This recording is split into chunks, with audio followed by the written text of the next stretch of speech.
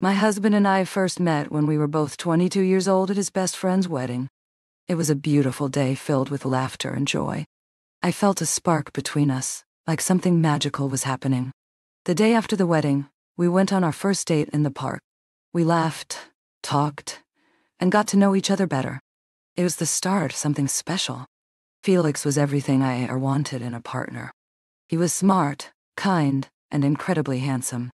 He made me feel loved and supported, always there for me when I needed him. We decided to move in together after a year, and a year later, we got married. But, like all relationships, ours had its ups and downs. Financial issues started to strain our young family, leading to occasional conflicts. During one of our fights, I left home for 2 weeks. It was a difficult time for both of us.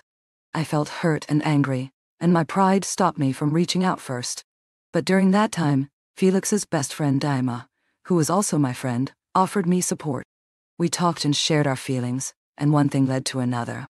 I made a mistake and spent a night with Daima. I thought it was payback for Felix's indifference, but I soon realized how wrong I was. Just 3 days later, Felix came to me with roses, apologizing and begging for my return. I knew I had to confess, but I couldn't bear to break his heart. Then, I discovered I was pregnant, and to my shock, the child was not Felix's but Daima's. It was a devastating revelation, and I struggled with what to do. I gave birth to my son 6 months later, and every night, I cried, regretting my foolishness and losing the love of my life. Despite everything, Felix was overjoyed when our son was born. He held him in his arms with pride, calling him his son, his joy, his daddy's pride. It was a bittersweet moment, knowing the truth but unable to confess. I had planned to tell Felix the truth when our son grew older, but that day never arrived, and I kept on hiding the truth. 14 years went by, and our family seemed happy. I kept my secret buried deep because being a dad is about more than just biology. But, secrets have a sneaky way of showing up. One day, Felix found some letters I had written to Daima, but never sent. When I got home, he was in the dark, holding those letters. It crushed me. He didn't say anything, and his eyes were empty. I cried, begged for forgiveness, and tried to explain, but he stayed silent. In that silence, I knew I messed up big time and was ready to face whatever came next. Felix just moved away from the window, sat on the couch, and cried. Seeing him like that made me lose it, and I couldn't stop crying. He left without saying a word, and I kept crying, realizing I had wrecked his life. My husband and I are both 38 years old, and our son Tom was everything to us. We had hoped for another kid, but my health problems got in the way. Felix had dedicated himself to raising our son, his best friend's love, his pride, all based on a lie. That night, all I could think about was how badly I messed up. I wanted to disappear, but my love for our son stopped me. The next morning, Felix packed his things and left, despite my begging him to stay. It's been 2 months, and I'm still hoping for a chance to say sorry. I may be foolish, but I think I might have a shot, since Felix hasn't asked for a divorce and still talks to our son. Damani found out he was the dad a year after the birth. I didn't think it would affect him, but he started to feel like a dad. He offered to raise our son since he and his wife didn't have kids, but I said no because I only loved Felix. Tom felt sorry for his biological dad, but I didn't want to mess up his family. I pleaded with Daima not to get involved, telling him how much I loved my husband, our boy, and our family. Daima tried to help by sending money for our child, but I said no. Eventually, he left our lives, even though he and Felix stayed friends until everything came out. As for the letters, I kept them because they meant something to me, but it ended up costing me my family. My husband has always been a wonderful person. After our big fight, I made a silly choice to stay with my brother for 2 weeks. We got along well. After arguing with Felix, I often talked to my brother on the phone. He tried to calm me down and get me to go back to Felix, but I wanted Felix to make the first move, not his friend, and Felix stayed silent. One evening when my brother was out, Daima called and offered to come over, saying that these things happen in many families at first, and I needed a distraction. I said yes, and without much thinking, he came over. Then today, my son came home after spending the weekend with his dad, and mentioned they talked about the future of our family. I've been worried all day, wondering what Felix said to our son. If he's willing to come back, he wouldn't lie to our child. Except for that one time, I've never cheated on my husband in our 16 years together. It was my only mistake. My son doesn't know who his real dad is, and I hope he never finds out. He loves Felix deeply, trusts him, and is proud to have him as a dad. Their bond is even stronger than the one he shares with me. If he found out the truth now, it would crush him. A lot's changed this week.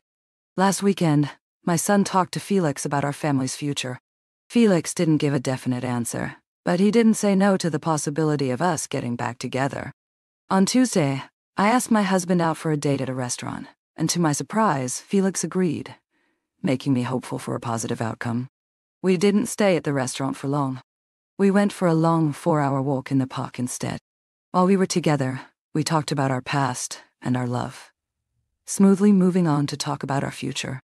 I begged my husband to come back to our family, and even though he didn't say it, it seemed like he wanted the same. That night, I arranged for my son to stay over at a friend's place, so my beloved could join me at home. We spent the night together, just like old times. The next morning, we didn't have much time to talk as we rushed off to work. In the evening, as my son and I were having dinner, Felix showed up unexpectedly with his things. It was such a joyful moment, and my son was over the moon to see his dad. I can't help but wonder if Felix has truly forgiven me. My biggest fear is that after spending some time with me, he might decide he doesn't want this family anymore. But I love him so much, and I know I let him down. I'm willing to do anything to make things right. Since Felix came back, he hasn't brought up the paternity issue, and although he knows what happened, he doesn't seem angry or upset with me. Most importantly, his bond with Tom hasn't changed, which was something I was really worried about. Last night, we talked about our son's future, and we both agreed that he might move out in a few years. Felix was really happy to be a dad, and it got us thinking about having another child. I'm planning to see a doctor soon, and Felix was genuinely excited about the idea. It's been more than a month since my last message. I've started treatment, and my beloved has been by my side, supporting me through it all. He doesn't dwell on the past. According to the doctors, there's a good chance I could have a baby after the treatment.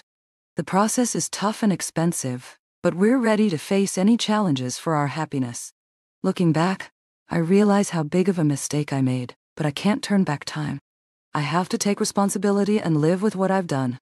Things have changed in the family of my son's biological dad. Felix and Daima haven't talked for months, and I thought their story was over. But I was wrong. Daima's wife found out about the child he had with me, and she's in a lot of pain and frustration.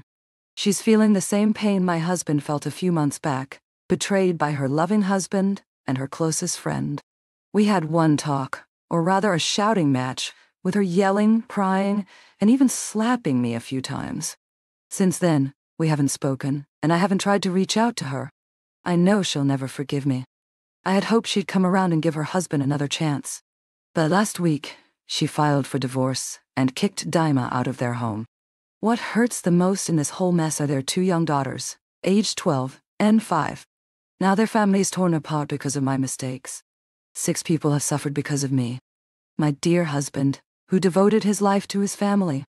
My son, who will never know that his beloved father, whom he admires so much, isn't his biological dad. My best friend, who lost her marriage because of me and is now alone with 2 kids. And her daughters who lost their favorite daddy. Then there's Daima himself. He lost the most in this mess, a friend he's been inseparable from for over 15 years, a wife who doesn't want to see him, his daughters whom Nasty doesn't even let talk to him, and his apartment, which he worked hard for, and will now be taken by his ex-wife. All this pain, all this suffering, it's all because of me. I don't know if I deserve to have children at all. Why didn't my lover forgive me? Why? If I were in his shoes, I wouldn't even look at me. We tried therapy so we could have a child of our own, but it didn't work out. In the end, we decided it's not worth it. These treatments are expensive and probably won't succeed. At first, my husband seemed okay with everything, or so I thought. But later, I realized how much he was hurting. Then the worst happened at the end of the summer. It was exactly what I feared. Our son found out the truth. A day I'll never forget. I wish I could erase it from my memory, but I can't. I truly believed I could shield my child from the consequences of my actions. I hoped and prayed, but it was all for nothing. When Tom learned the truth, something inside him shattered. He went from being a sweet, caring boy who loved his family to someone completely different in just a few days. It's been almost 4 months now, and we're living in a nightmare. My son has changed a lot lately. He started drinking, smoking, and staying out late at night. We don't even know where he goes the rest of the time. He's made some really unsettling friends, and just looking at them gives me the creeps. They're rough-looking kids with a bad reputation in our neighborhood. I've talked to the police, but they say it's a family issue. They won't do anything about it. They've got more important things to deal with, they say. Now, my son even hates Felix, his own dad. They used to be close. What did he say to his father? I know my son is just suffering because of my mistakes, but my husband didn't deserve this. He went through so much when the truth about Tom came out. And then, we had to give up on having a child of our own. And now, this living nightmare. About a month ago, Felix started having heart problems. He ended up in the hospital with symptoms that looked like a heart attack. Luckily, it wasn't that serious, but he's on medication now and might need surgery later on. The doctors told him to avoid stress, but my son keeps provoking him every chance he gets. I try to help, but my husband thinks I'm useless. I see his pain and anger every day. He spends days in bed without saying a word. I've warned him that depression could hurt his heart, but he won't listen. We're only 39 years old, but we look and feel much older. My husband looks like he's 50, and he's always so sad. I've got wrinkles and big bags under my eyes. I'm stuck in a nightmare of my own making. Every day, I blame myself for my mistake, my betrayal. I pray for peace and happiness in our family, but I'm starting to lose hope. I don't believe in God or a happy ending for us anymore. Now I understand how silly I was to think I could get away with what I did. It weighs heavy on my heart, knowing I've ruined the lives of 6 people. Daima's situation is even worse. His wife, Nasty, divorced him and took him to court, leaving him with nothing. She's turned to partying, drinking, and changing partners every week, unable to recover from the betrayal of her husband and me, her best friend. I've tried talking to her, but she gets hysterical and we end up arguing. She's always been morally weak and I destroyed her. Their daughters now live with Nasty in a small apartment to avoid her different partners. I haven't heard from Daima in 6 months, not a word. December 31st should be a happy time, but not for me. My husband is visiting his parents and I don't know where Tom is. He won't answer his phone. I've lost all my friends, and our family is treated like outcasts since everything came out. I sit alone at the table, crying from loneliness, not happiness. This all happened last year when my husband and I were on vacation in Croatia. We met a couple, Ron and Molly, who were experienced travelers. They loved scuba diving, just like us. We did everything together, except for breakfast, because Molly liked to sleep in. I didn't mind being alone in the mornings, but I'd head to the beach later on. We often sat with 2 younger guys at breakfast. One spoke English well with a slight accent, while the other stayed quiet and smiled. I wondered where they were from, but felt awkward asking. Our interactions were simple, just saying hello and wishing each other a good meal. Our vacation had a routine we rarely changed. In the mornings, Molly and Ron went to the beach. Later, when it got too hot, we'd dive, then head back to the beach until sunset. And finally, we'd go to a bar or cafe for some dancing at night. Unlike them, I didn't join in diving, despite my husband's efforts to get me interested. I was scared of going deep underwater and worried about running out of air. So, I stayed on the boat or swam around it while my husband went diving. After a few days, I got bored and started spending time at the hotel pool. One day at the pool, someone greeted me, and I was startled, dropping my magazine. It was the guy from breakfast, and he apologized for scaring me. I stayed quiet, still shaken, but he apologized again and left. Later, he came back, apologized once more, and asked if he could buy me a drink. I hesitated, but accepted the wine he offered. He apologized again and started talking. His name was Troy. He was German, and he used to live on the island before moving to Germany. He was on vacation with his friend Kurt, who didn't speak much English. Our talk went smoothly, and I started feeling empathy for him. The next day, he came back, and by day 3, I eagerly awaited his arrival. He became a regular guest, and we formed a strong bond. Our chats covered many topics, with no limits. We just enjoyed our laid-back talks. Our time at the resort continued, and we got used to each other's company. I cherished our talks, and he left a good impression on me. Eventually, I even grew fond of him. Our discussions were diverse, and we could talk about anything. It felt easy and fun. As our vacation went on, we crossed the equator. Molly's birthday changed our routine. We spent part of the day searching for her gift, and then went to a cafe for dinner and dancing. The men had whiskey, while Molly and I enjoyed local red wine. It was light and tasty, and we had quite a bit. I didn't notice feeling tipsy. Molly and I had a blast dancing, while Stephen and Ron chatted at the table.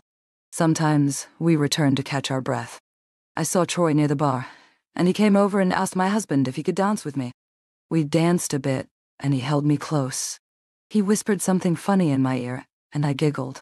When the music stopped, we went back to our table. Molly got tired of the guy's talk and invited Troy to join us, which surprised me. To my surprise, he agreed. When we found out it was Troy's birthday, we toasted to Molly. Later, Molly, Troy, and I went back to the dance floor. During a slow song, Troy asked me to dance again. After dancing, we returned to our table, had more drinks, and I suggested we all dance. Stephen, Ron, and Molly declined, so Troy and I went back to the dance floor. During another slow dance, his hand kept moving on my hips. I told him about it, but he pretended not to understand. It kept happening, and I got tired of it. Even though I liked his touch, I started putting his hand back on my waist myself. During the next slow dance, it happened again, and I got tired of moving his hand away. It was dark on the dance floor, and no one was paying attention. He started touching me lightly. His touch felt good, but there was a limit. He asked if I was uncomfortable, which surprised me.